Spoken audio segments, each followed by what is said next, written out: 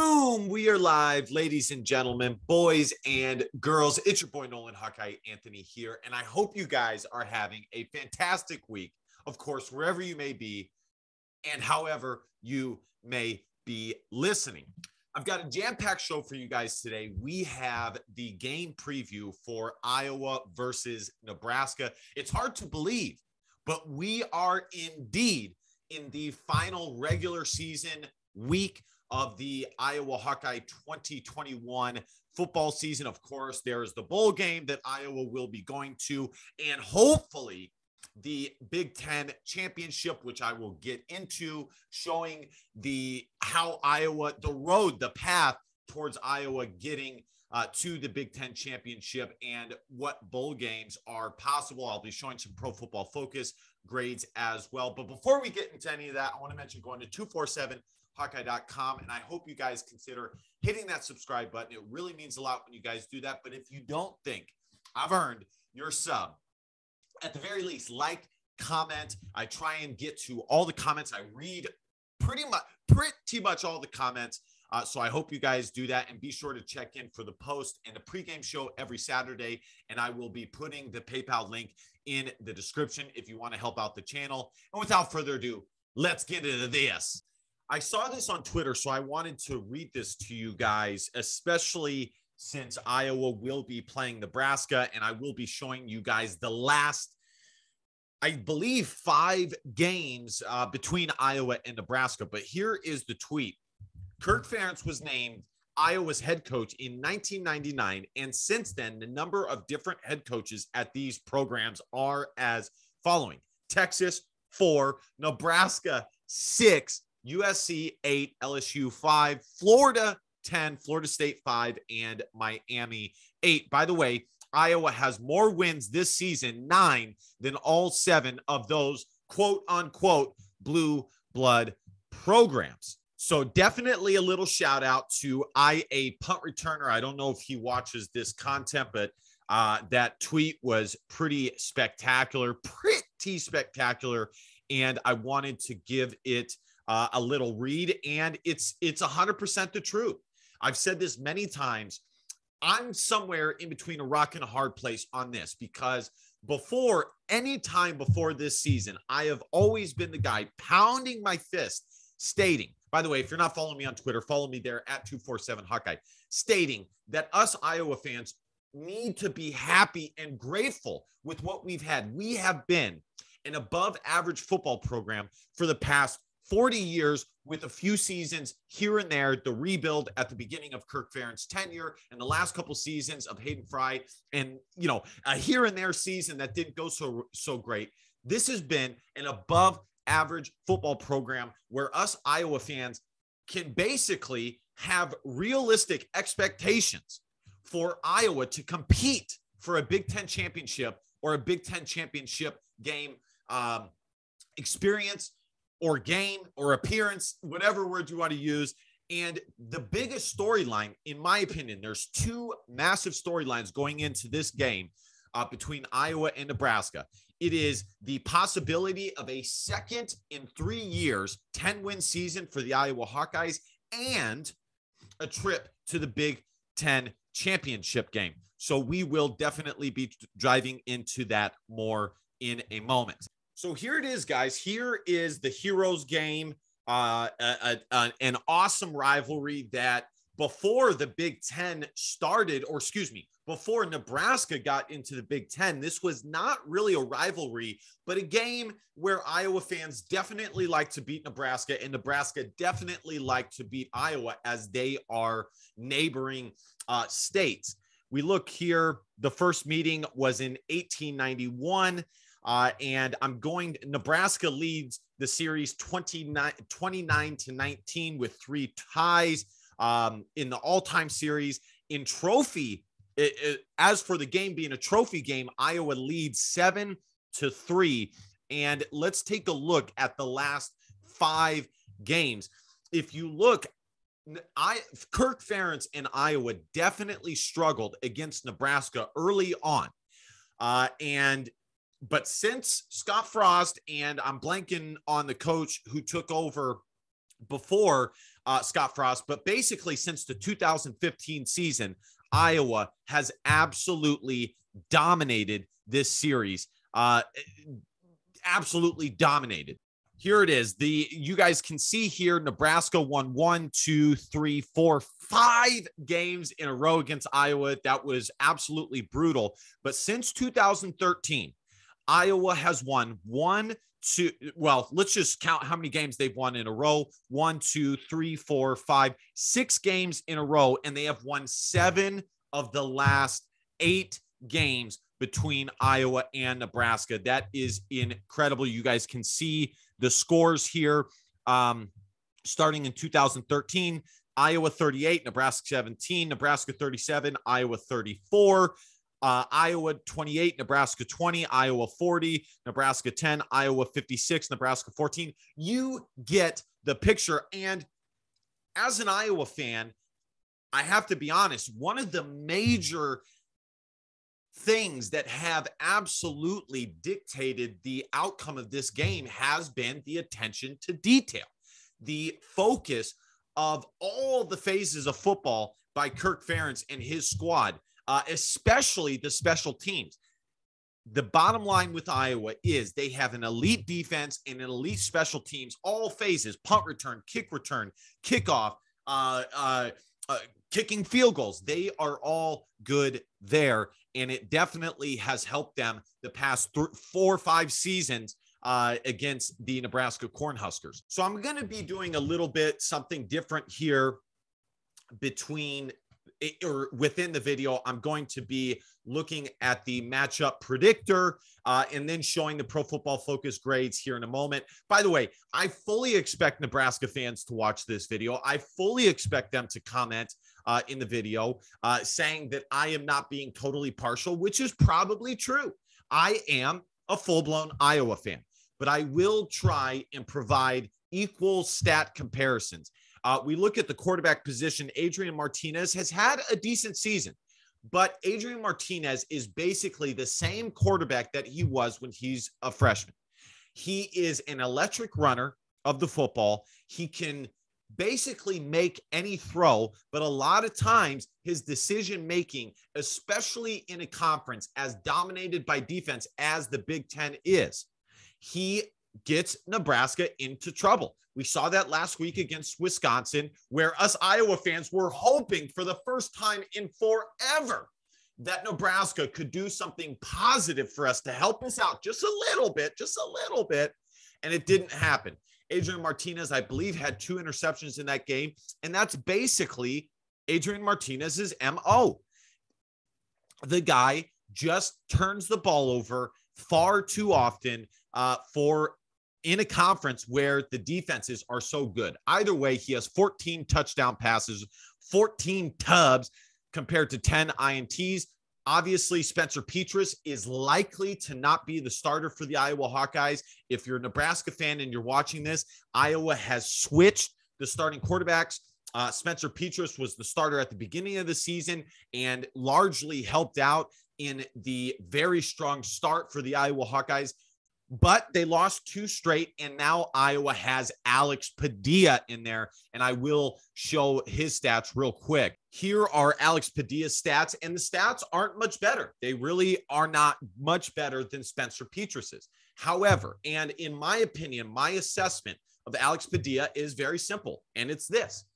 Alex Padilla is a decent thrower of the football.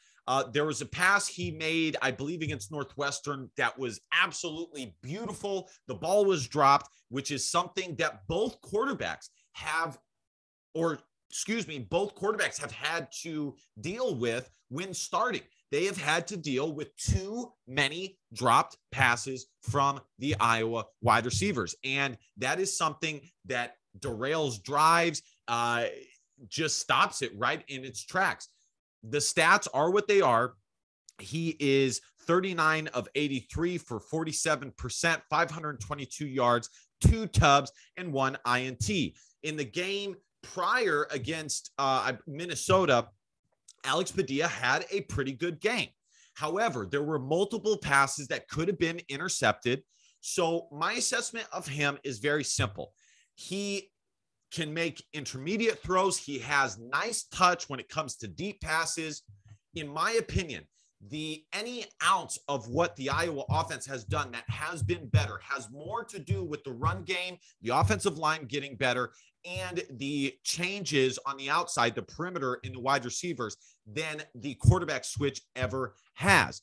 Alex Padilla, however, does provide an element that Spencer Petras simply does not, and that is an ability to extend plays with his legs and really help out the offensive line when there are some mishaps. And that definitely helps. And occasionally, Alex Padilla can get some yardage, some yak after, in the run game, which in my opinion, he needs to do a little bit more, just a little bit more, not too much, just a little bit, because it is certainly something that he is capable of. It looks like Tyler Goodson is going to have a 1,000-yard rushing season, it's awesome. I'm very happy about that. His mother is a very sweet woman. His father, it's an awesome family, just a great family. Tyler Goodson has been a great human being in the Iowa Hawkeye program.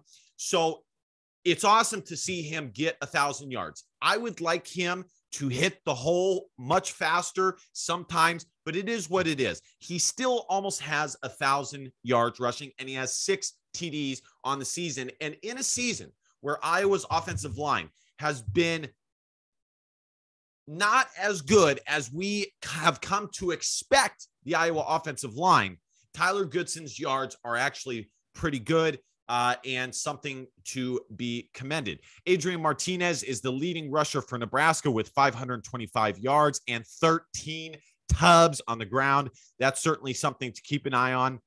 Sam Laporta is still Iowa's leading receiver. The tight end from Illinois is still the leading receiver with 425 yards and 2 tubs. I actually thought he was going to be way more explosive this year, but we just haven't necessarily seen it. And Tor has 831 yards and 5 tubs on the season.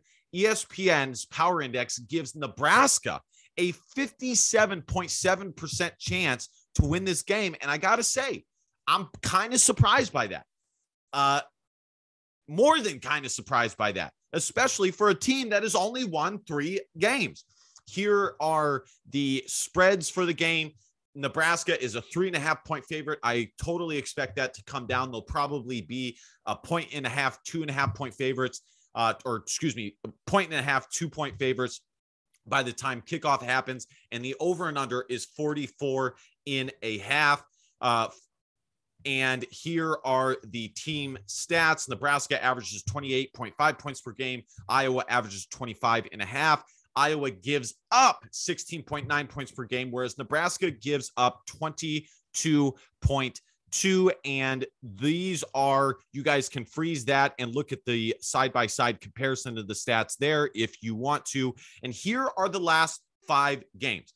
Everybody's been saying that Nebraska is secretly a good team, and they've been in every ball game. But as a former Division I water polo player, I got to tell you guys, it doesn't matter. It really doesn't. At the end of the day, what matters is your record. The only time that it matters to be close in games is within your program, when you are trying to fully accurately see or detail your season. But when it comes to analysis or anything like that, in my opinion, it means very little. Wisconsin beat Nebraska 35-28. Ohio State beat them 26-17. Purdue beat them 28-23. Minnesota beat them 30-23, and Michigan beat them 32-29. And here you guys can see the last 5 Iowa games. Iowa, after suffering those 2 losses back to back, which might come back to bite them in coming up short for the Big Ten championship, has rattled off 3 straight victories and are trying to make it 4 in a row. All right, let's take a look at the Pro Football Focus grades. By the way, I'm not going to show all the Pro Football Focus grades of each position on each team, okay? It would take far too long. So what I think I'm going to do is show 3 positions on offense and 3 positions on defense. So here is Nebraska. Adrian Martinez is the 84th best quarterback in the country with a grade of a 76.2. Not bad. Not bad at all. Let's take a look at Iowa here. Spencer Petras is still in limbo at number 87, and Alex Padilla is 140 with a grade of 69.3, which again, doesn't really surprise me. Alex Padilla has, for the most part, in my opinion, been average, but his average and the things that he excels at helps this Iowa team, at least in the short term, better than Spencer Petras, in my opinion. Next up, we have the running back position. And one thing that definitely excites me is the emergence or inclusion of Gavin Williams, a bigger, thicker running back with some power. I think it definitely helped out Tyler Goodson with Gavin Williams going in there and delivering the pop, as they say, making the defenders more honest with their tackling. Tyler Goodson is more of a finesse running back. He is capable of lowering his shoulder, dipping his shoulder, and getting some, but it definitely helps if there's another running back who can take the bulk of that load. And Gavin Williams has a nice grade of a 74.2. Tyler Goodson is still pretty low down at number 194, but still has a grade of 72.2. Here are Nebraska's running backs. I'm not sure. I have the minimum snap count off. So all these players are players who maybe haven't played a ton of snaps, but have played nonetheless. And I got to tell you, wow, have there been a ton of running backs who have gotten the carry for Nebraska. It's pretty shocking, really. But it looks like Ramir Johnson is the only running back who is over the minimum snap count to actually be considered in the rankings. And he is ranked number 291 with a grade of 66.3. Next up, we have the wideouts, and I do think I'll probably go over the 3-position limit I gave myself for offense and defense. I think I'm going to show tight ends and one of the offensive line positions, but here are the grades for the Iowa wide receivers, and it's pretty accurate. Arlen Bruce, in my opinion, has been the best wide receiver Iowa has had. He helps out in the run game, and he is a solid wide receiver. He has been solid, especially for being a freshman, the former 4-star and fellow former 4-star out of the state of Nebraska, a legacy recruit, as they say, Keegan Johnson, who spurned Nebraska and chose the Iowa Hawkeyes, has a grade of a 65.8. It's probably going to be incredible visiting Nebraska on the road, especially as a freshman and playing his father's former team. Here are Nebraska's grades, and they have former Iowa Hawkeye and Michigan Wolverine Oliver Martin, which is pretty cool. He has a grade of a 66. As I stated, Somari Tori has the most yards receiving. He has a grade of a 79, pretty high up. And Omar Manning, Xavier Betts, Levi Falk, and Wyatt Luer are other guys who have enough snaps to be over the minimum snap count. It is interesting to note, going back to Iowa, Tyrone Tracy really didn't see very many snaps last week, and I don't think he will. I think the wide receivers Iowa will be going with will be Arlen Bruce, Keegan Johnson, Charlie Jones, and Nico Reganey. And again, those guys have been the most productive for Iowa. At various points in the season, they have all made very big plays. And unfortunately, Tyrone Tracy just has not. So I don't think we will see that change unless there's an injury or something to that effect. Next up, we have the tight end position. Sam Laporta is holding steady at about 78. Luke Lachey is number 238, not doing as well as I expected. He's still going through some growing pains. Hopefully we see that relatively soon. And here are the Nebraska tight ends, Austin Allen and Travis Vokalek, who Iowa definitely tried to recruit from Rutgers. I believe that's where he came from. Both are graded decently high at the tight end position. Austin Allen is easily considered one of the best tight ends in the country, according to Pro Football Focus. The last position we'll be looking at on offense will be the center position. Nebraska's Cam Jurgens is number 51. And of course, big fella Tyler Linderbaum is still far and away considered the top center in the country, which isn't really surprising. He has dominated every single game. He is spectacular. So I definitely hope that continues. Next up is now we are on the defense. We have the corners, and Iowa will be without Matt Hankins, who has had a superb season, especially taking the football away. I'll turn off the minimum snap count. It'll be very interesting to see what Iowa does with true freshman Cooper DeJean. He has played the minimum 4 games, so we will see what they decide to do with him. He played corner and not his high school safety position, so we will see. Jamari Harris is probably the guy to slot in there for Matt Hankins, unless Terry Roberts, who has been missing due to injury, is back. I'm hoping he will be back. I definitely think that will help Iowa out immensely. Riley Moss is still holding steady at number 12. And looking at Nebraska, JoJo Damon is an excellent corner, number 9 in the country, and Cam Taylor-Britt is also pretty good as well. And now we have the linebacker position. Jack Campbell is the best, considered by Pro Football Focus to be the best linebacker for Iowa. Seth Benson. Justin Jacobs has really dropped down. He was highly graded at the beginning of the season, but he has gone down a lot. So it looks like his problem has been coverage, which that really is what his position is asked to do is coverage, especially his role as an outside linebacker for the Iowa Hawkeyes. That's why he is in there. So hopefully he can improve upon that and improve his grade. And here are Nebraska's linebackers. Nick Heinrich, I believe, is a freshman or a sophomore, very young, is number 516. And Luke Reimer is number 312 for Nebraska. All right, guys, that's going to do it for the Pro Football Focus grades. I don't want to show all of them just because, like I said, it would take far too long. And I want to get in and out of here for you guys.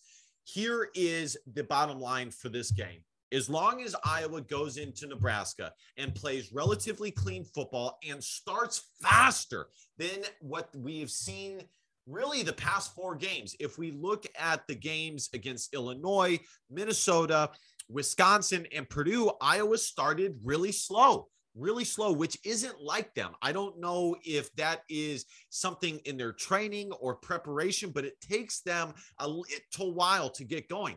Maybe it's the lack of an offensive score, the first possession. I'm not sure what it is, but they have started slow. They were neck and neck with Minnesota, neck and neck with Illinois. They were trailing Illinois 10-0. Obviously, the game flip-flopped immensely as outside of the last touchdown when they in garbage time against Illinois, Iowa would have won that game 33 to, I think, 16. Absolutely demolishing Illinois. So that will be something Iowa needs to do. They need to come out strong and they need to come out fast. At the very least, they can't allow Nebraska to come out fast like they did against Wisconsin. As long as Iowa goes into Lincoln and plays clean football, and maybe we see something from Alex Padilla, a little bit more sharpness, a little less dropped passes from the Iowa wide receivers. But again, this Iowa offense has always been and will always be predicated on the run game. As long as the run game is in place, clean football is played, and the defense showing up to the level that they are absolutely capable of playing, Iowa should be able to leave Lincoln with their 10th win of the season. Obviously, it's a little bit concerning playing a quarterback like Adrian Martinez, but again, the reason Nebraska has not done good, especially the past 4 years against a team like Iowa, is because Iowa doesn't beat themselves. And when you have a quarterback like Adrian Martinez, who finds ways to basically give the other team momentum, it is problematic. I remember having players like that on my collegiate water polo team. It is, like I said, it's problematic. Again, you put up with that because everything else is so good.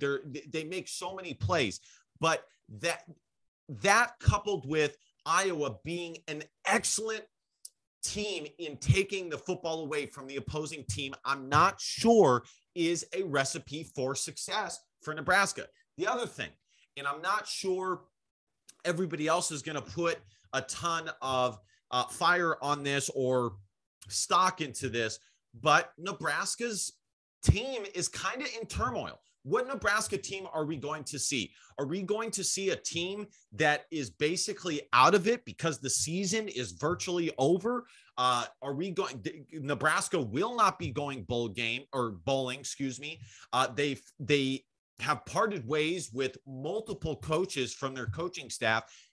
Are they basically going to pack it in and look forward to next season? Or are they going to throw the entire kitchen sink at Iowa in an attempt to get a top 25 win and some momentum going into the offseason? I don't know. I do think it's more likely the kitchen sink, as this will be a game, a senior. I believe this will be a senior, or the game for the seniors, and it will be at home. So I do think it is more going to be the kitchen sink. And it's been several games since Nebraska has beaten Iowa. With that being said, Iowa is the better football team. They have had the better season. I am taking the Iowa Hawkeyes to win this game 28-19. I think the Iowa Hawkeyes go into Lincoln. They get takeaways, they play clean football, and they get it done. All right, ladies and gentlemen, thank you guys so much for watching. I really hope you enjoyed this, especially you Nebraska fans. I hope you guys don't kill me too much in the comments, but if you do, I'll be able to take it. It'll be all right. I hope you guys do consider hitting that subscribe button. I hope you feel I've earned that from you. But if you don't, at the very least, like, comment. I try to get to all the comments. I really do. And that's why I started this channel, to interact with fellow college football fans, especially Iowa fans. Be sure to tune in for the post game and the pregame show. I do every Saturday. I will be putting the PayPal link in the description if you want to help out the channel. And last but not least, go to 247hawkeye.com. And remember, DBAP, don't be a pussy willow. And facts are feelings till feelings don't matter. Love y'all. Go Hawks. Bye.